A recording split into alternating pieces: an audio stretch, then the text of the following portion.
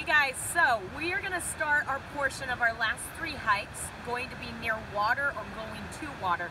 So today's hike is at Ingalls Creek up Blewett Pass, and it is a gorgeous hike just along the water, so take in all the sights and sounds. And you're going to go for 2 hours, so an hour up and then you turn around and an hour back.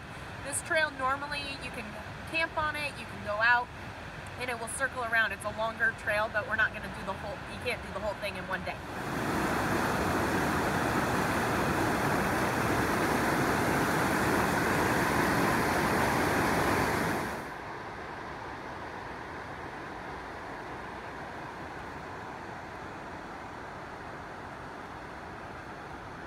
Hey guys, so we went 2.5 miles in, loving it, had some great conversations with people along the way, so just take in the beauty of where you're hiking.